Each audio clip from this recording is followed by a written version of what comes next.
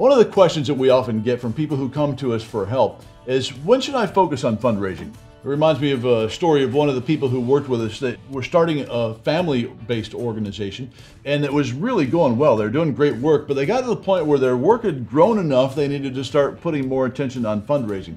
So she came to us, she hired us for our help, and came to us and said, here's my idea.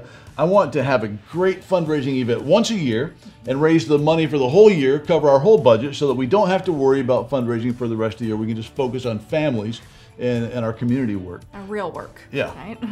What we told her was it doesn't work that way, unfortunately. Wish it did. Yeah, fundraising is not a faucet that you just turn on once a year and hope it works. It really is a pipeline that has to be constantly flowing. It's a process. You're building relationships with people who care about what you're doing, and so they're giving to you. And that's what we constantly are teaching on DonorFarm, is you're building relationships with people who are funders, who are funding your work because they understand the problem you're facing, that you're solving in the community, how you're solving it, and how their donation is going to help advance that and keep it going. And so they're going to be interested in getting reports on what's going on and hearing more about it, and then they'll give again at their own pace as they see progress. So it has to be that constant communication, nurturing relationships and watching those grow. And keep in mind, fundraising isn't always just asking for money. Oh, If you do have somebody who went to your big event, gave you a large donation, you can be fairly sure that they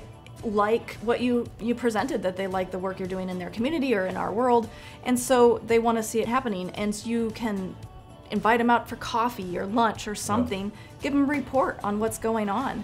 They may or may not give money. You don't even have to ask for money at that point. Just let them know what's going on, maintain the relationship.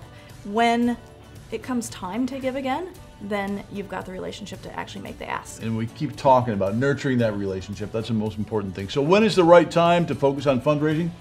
It's always. Always. It's a process. It's not a faucet. It's a pipeline, a process. You have to constantly be doing it.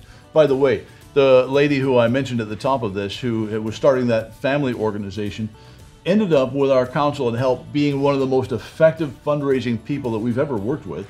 And also at the same time, she built a fabulous organization that was so effective in changing lives and helping families, because she saw it not as an interruption in her organization's work, but those funders were part of her organization's work, and building relationships with them is part of what made her successful. So keep coming back to DonorFarm. These are just like the tip of the iceberg. We're giving you little tidbits of help that I hope are practical. There's a lot more to it, so keep coming back and learning more and finding new ways for us to help you through DonorFarm.